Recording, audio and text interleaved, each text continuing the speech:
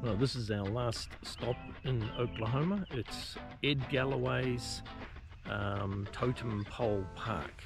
So come with us and let's go and have a look. We are on the way.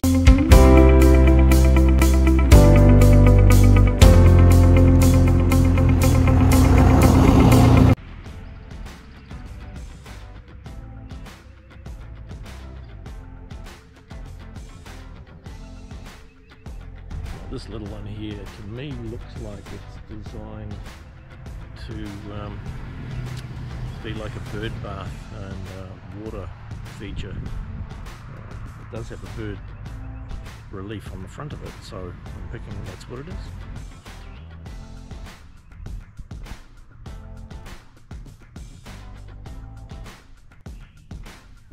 This totem behind me has reliefs of some of the more well-known Native Americans, one of which is Geronimo. I don't know which one that is, and I'm sure Jaynee will fill in the gaps.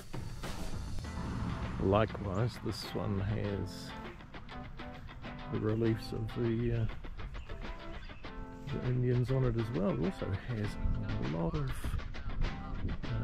birds and animals reliefs on the sides as well, and it does look like right at the very top that it's got access for birds to nest. And of course the final one is this absolutely massive totem at the back, and this is made out of concrete and steel.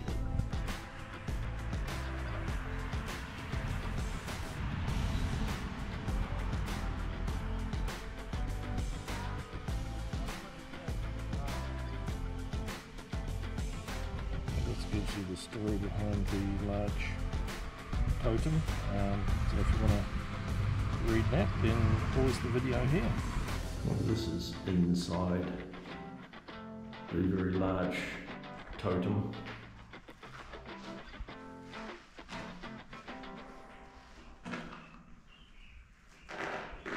Now I'll try to do a walk around the outside and capture as much of it as I possibly can.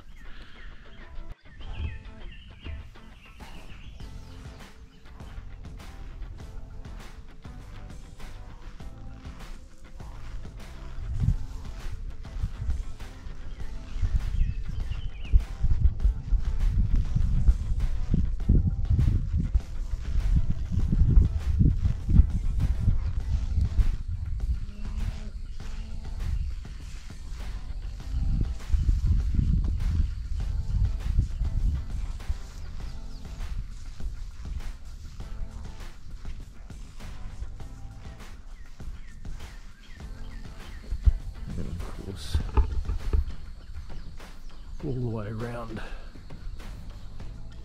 at the top, it's got all these different motifs as well. Just absolutely fantastic. You must have invested a huge amount of time to do this. So Ed Galloway was born in 1880, I believe, and he died in 1963. So he lived on the property all of his life, and this was a bit of a community effort with regard to the materials. So he got paint and things like that from his neighbours. He dug up the sand for the cement out of a nearby river, and really did his best to provide something meaningful for the Native American Indians. And of course Oklahoma is basically the end point of the Trail of Tears, so if you're ever out in this area, I'd definitely come down and have a look at this. Now, this is another little house here that is all done up in the motifs as well. This is the gift shop, so you can go in and buy something, or you can just give them a donation. So there we go. Alright, it doesn't take you very long to get in here and read everything. What would you say? You've been here 15 minutes? Yeah. About 15 minutes. So it is a bit of a drive off Route 66. It's about 4 miles off Route 66 to get in here. Heading north from Oklahoma through to Missouri. So I think it's worthwhile taking the diversion and coming out and having a look and reading everything, even though, like I said, it only takes 15 to 20 minutes to get around it all. We're going to go and have another look now that we've done all the videotaping, and yeah, worthwhile coming and seeing, isn't it? Yes, it is. It's nice. You know, it's the biggest totem statue. Pole. Totem pole. Yes. Yeah. Alright guys, thanks for watching. See you next time.